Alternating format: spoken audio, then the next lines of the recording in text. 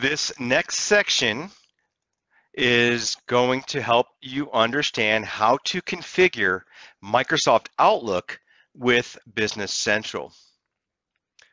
And this is probably one of the more highly touted features if you're new to Business Central.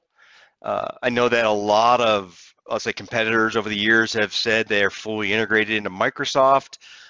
This is one of those applications or areas when you present it to your prospects, it makes you look like a rock star, a demo star. This is definitely one of those wow demos because I could manage an entire business process from within my inbox at Microsoft Outlook. And so to begin, open up your tenant. We'll go into Business Central. Now you could, number of ways in which you can navigate. You could always go up to setup extensions here. What I've done is gone into settings, and then in the list of settings, you have the assisted setup. Now I've collapsed the list for easy for you to find, but it'll be under the Do More with Business Central. If you want to open that up, you'll see here, set up your business inbox, and then just follow the prompts on your screen to set up the add-in. So click on Next. Now, if I was in IT or I was managing multiple inboxes, I can choose my company. But since, again, we're just using these individual demo accounts, keep the default for my mailbox and select Next. Now, what is very important for you to select is to make sure you send that sample email message. This is what's going to help make that connection and tie Business Central to Outlook. So slide that over to the right, select on Next, and then hit Finish. Now, however you prefer to navigate to get to the inbox for Outlook, I'll go here, use the app switcher, and I'll right-click on Outlook because remember, I'm in that profile or my incognito browser. So if I right-click and I open that up in a new tab, I don't have to log in again. It recognizes the credentials of this experience. Now you'll see in my inbox, right, I've got a welcome to Business Central. You may want to just to open up the icons here, make sure that this is a trusted sender or on your safe list.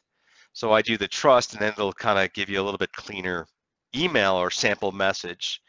Now over the top right, there's the ellipsis, the three dots. Go ahead and select that, and towards the bottom, you'll see Business Central. So select that, and then choose Contact Insights. Now this is a one-time setup.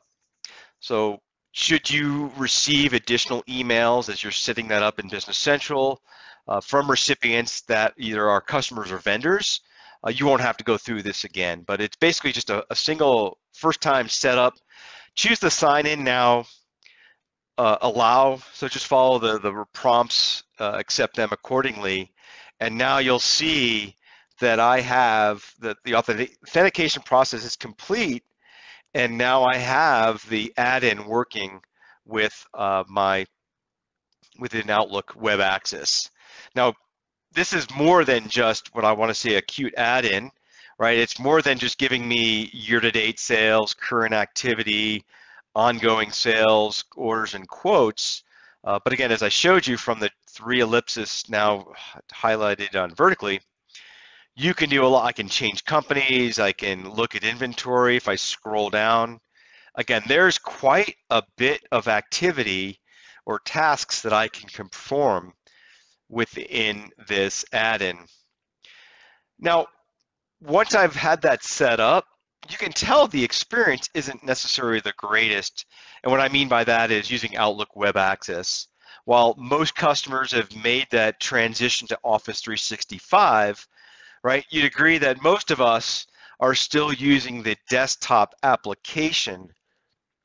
And so for me in my demos, what I tend to do is I'll go into my inbox, and from here, what I'll do is I'll go to File, Account Settings, and I'm going to go ahead and choose Account Settings and choose New. And I'm going to go ahead and let me set that up manually. I'm going to put in that username that I created, my demo account basically. So this is the one we created in the demos.microsoft.com. I'll connect Office 365. You probably want to slide this to the left. It'll take probably a little bit of a quicker time. When I recorded this, captured these screens, I left this by default and it took a little bit longer. But put in your password, hit done, and again, I could start to get different accounts to display. Then as you go over to the navigation bar on the left side, probably at the bottom of your page, you'll see that new user that you created. Now for me, what I like to do is right click on that inbox. I don't need all these other folders, but I want that to be showing up in my favorites. And so now you can see I have Business Central showing up in my screen. You may need to restart Outlook. And then when I do, notice now I've got that add-in working. It's up here in the ribbon. So when I choose the email, that sample email, I choose Business Central, you'll notice now I have that add-in working. Now the reason you're seeing here, it doesn't recognize this administrator. I created a new user, so I can allow myself to either add that as a contact or maybe associated with an existing contact. So in the live workshop, this is a great opportunity for you as a partner, as an attendee, to really explore this. And so what I would encourage you to do as you're pausing and playing this video is to follow the steps. I've given you a really easy exercise. Now that you have the add-in working, what I'd recommend you do is you go ahead and create a new customer, and you choose whether that's a B2B or B2C, it doesn't matter. Add the company name, and then add your at-work email address. So for example, Craig@Microsoft.com, and you'll find that under the address and contact. Then from that same email, from your at-work inbox, I want you to send the email to the demo account. Send that to the admin at your CRM, whatever the tenant is. Then in the body of your email, I want you to request items from inventory. So go figure out what those items are. I gave you an example. You can just say, hey, can you send me 12 Athens desks? Choose send. And then from the browser, right, if you didn't connect Outlook, open Outlook from the admin inbox, and then go through the add-in demo, and then tell me what you see. If you want an example of what that looks like, you can open up the demo playbook. Again, I mentioned that in the downloads.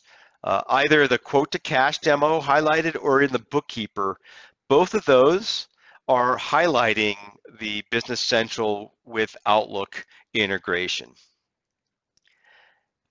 And again, this is one of those presentations I want to make sure you understand, because it's important as we're blending the gap between productivity apps such as Office and certainly Outlook with the structured world of accounting and finance. It's important for you to understand how to do demonstrations like order to cash or quote to cash or procure to pay within Microsoft Outlook and the integrated experience with Business Central.